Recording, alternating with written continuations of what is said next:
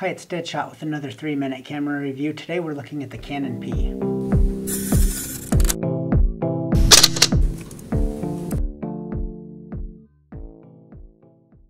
The Canon P was released in 1959, and the P stood for popular, and it was a very popular camera for Canon. This camera is not a small rangefinder. It's actually quite large, and it is very good looking. The features of this camera are pretty easy to use and pretty easy to find as well. The self-timer is in your typical place. The wind lever is large and easy to advance. When you do advance it, to indicate that it's advancing correctly, there is a little orange knob that rotates with it. Probably about the only thing I don't like about this camera is when film is loaded, you have to lift this knob so that it can rotate as you advance the film. You'll see a lot of used Canon Ps with a scratch and a circular shape because of the bottom of this dial has worn into the camera. Luckily, mine's in pretty good shape. The shutter speed dial is right here and has large grooves on the edge for easy grip. And to rewind the film, you have to rotate this knob until it lines up with this index mark here.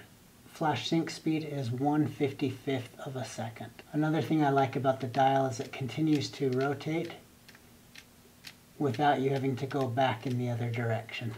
This is not the typical lens that comes with the Canon P, however I like this one a little bit better, so I borrowed it from the Canon 7. It does have a release that you have to press to adjust your focus. It will lock at infinity, like a lot of other rangefinders similar to this time.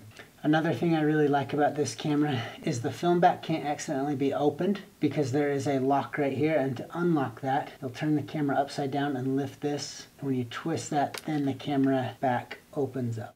There is no place to insert batteries, so I'd recommend an external light meter when using this camera.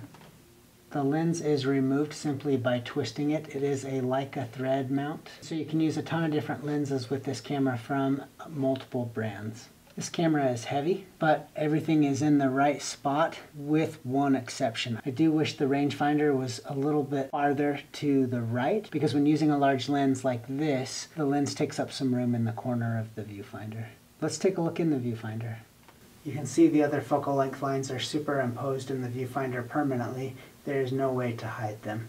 Here are some pictures I've taken with the Canon P.